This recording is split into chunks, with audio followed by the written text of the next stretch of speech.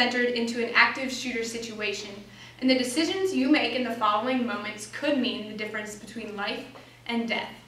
Hi, my name is Trista, and through extensive research and experience myself being shot at, I will inform you about what it's like to be in an active shooter situation. I will inform you of the history and how to react before, during, and after an active shooter situation.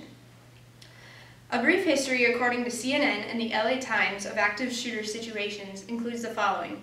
In 1949, Howard Unruh opened fire and killed 13. This was the first mass shooting in the U.S. In 1966, Charles Joseph Whitman at Texas University killed 18 and wounded 30 others. This was the first mass shooting at a school. On April 20th, 1990 was the infamous Columbine rampage. 2 students opened fire at their school on other students and faculty, killing 13 and wounding 24 others. According to Ralph W. Larkin in his book, Comprehending Columbine, what made Columbine distinguished from other shooting events was that it was premeditated up to months in advance, and the target of this shooting was the entire school, not just 1 or 2 individuals. On April 16, 2007, a Virginia Tech senior opened fire, killing 32 and wounding 17 others on his campus. This is one of the deadliest shootings up till this time. On November 5, 2009, a major in Fort Hood opened fire, killing 13 and wounding 32 others.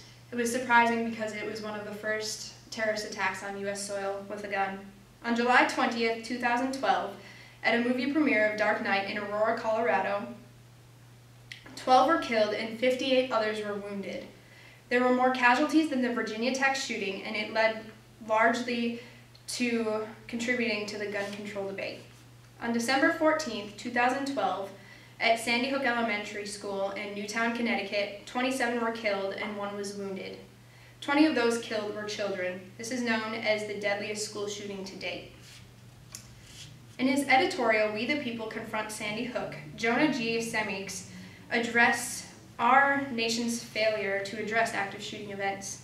He said, and perhaps far from being transformative, a day that reshaped the national conscience, a day that created a national conscience and that led to simple, common sense action, most of us have turned away as well. Finally, and most recently, on December 2, 2015, 2 attackers opened fire on a holiday party in San Bernardino. 14 were killed and 21 others were wounded. This is considered to be one of the largest terrorist attacks in the U.S. since 9/11. Now that I've given you a history, I will tell you how to react before, during, and after an active shooter event. The key to being able to react to an active shooter event is recognizing one beforehand. You can do this using something called situational awareness, which is being aware and perceiving dangers around you. According to Cooper's Color Codes and Stratford's Practical Guide to Situational Awareness, there are 5 levels of consciousness. The first is white, which is tuned out. The second is yellow, which is relaxed awareness. The third is orange, which is ready for action. The fourth is red, which is action mode. And the fifth is black, or panic mode. Yellow is preferable for situational awareness because you are alert, however your heart rate is low. You are able to locate exits ahead of time, and you set a baseline for the energy in a room. You are alert for any dangers that could happen. Using situational awareness, you can pick up on pains or pre-attack indicators. According to Campus Safety Magazine, pains can include a person minimizing door-to-door distance with their vehicle, low familiarity with an area, nervousness, mental discomfort, tunnel vision, repeated communication or prayers, muttering, difficulty with decision-making, trouble with communication, and repeated entry and exit from a building. Once you've ID'd a potential danger, it is key for you to know your reaction ahead of time. Professor J. Pete Blair of Texas University said, it may take several minutes for the first deputy to arrive to an active shooter situation. It could possibly take up to half an hour if they're waiting for backup. The key to responding is being able to respond without the help of first responders. You can do this by getting ahead in your decision-making cycle in a process called the OODA loop.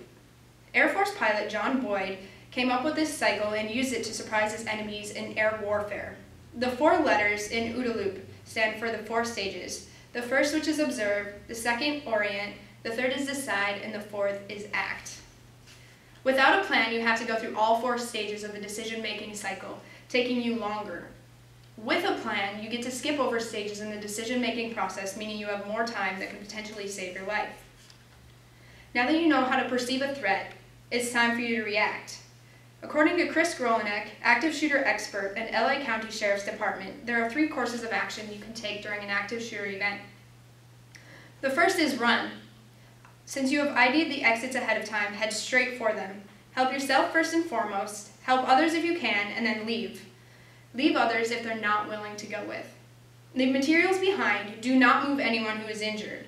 According to Brandon Webb, Navy SEAL and sniper, in these active shooter situations, if you look historically, most of these shooters are not well-experienced marksmen.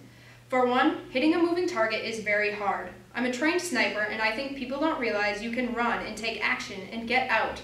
Run for it, think self-rescue. The second thing you can do in an active shooter situation is hide. Get behind anything that can conceal you from bullets, that can keep them from hitting you. Get someplace the shooter can't see you, lock any doors you can, and if you can't lock doors, barricade them with heavy materials. Turn off all lights and devices, and be as quiet as possible. The third and final response is to fight. This is a last resort.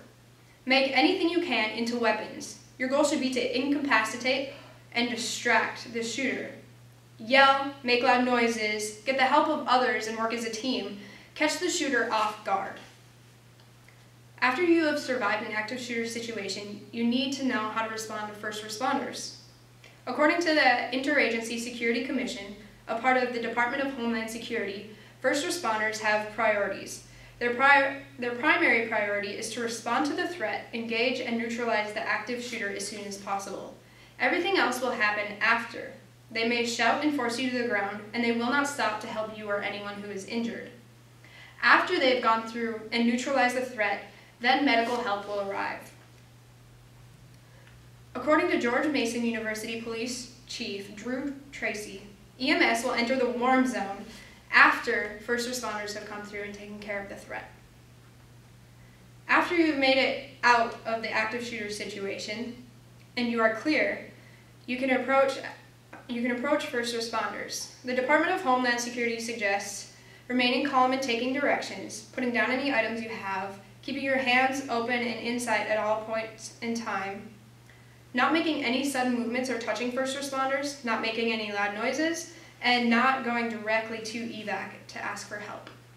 In conclusion, today I have informed you of a brief history of active shooter situations, and I have told you what to do before, during, and after. Please remember that planning is key when it comes to active shooter situations, and the decisions you make can mean the difference between life and death. Thank you. Are there any questions?